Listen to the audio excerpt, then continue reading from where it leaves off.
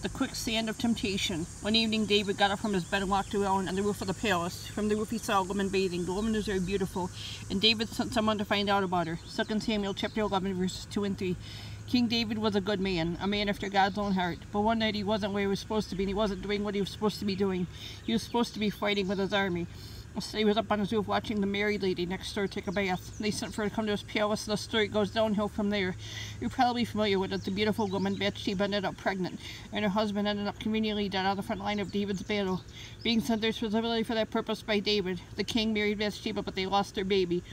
Amazingly, he had a napper, and for a confrontation with the prophet Nathan, David made a come out of the situation that he had pulled one over on God just because he had covered his tracks, but that's not how it works.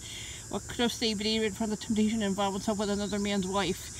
Instead of feasting his eyes on that naked woman, he should have turned his eyes away, admitted the temptation to God immediately, and gone right into the privacy of his own room. Then he could have done what he had done in the midst of so many other battles or personal struggles, fallen on his face before God in prayer, praise, and worship.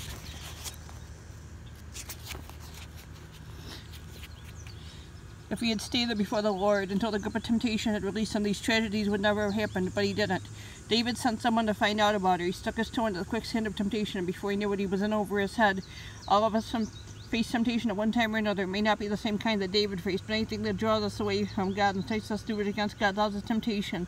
Whenever that happens, you immediately get before God and confess it, asking to set you free from it and help you do the right thing. To worship God until you feel the temptation broken over you. The ability to withstand temptation begins the moment you look to your Savior and Deliverer for help.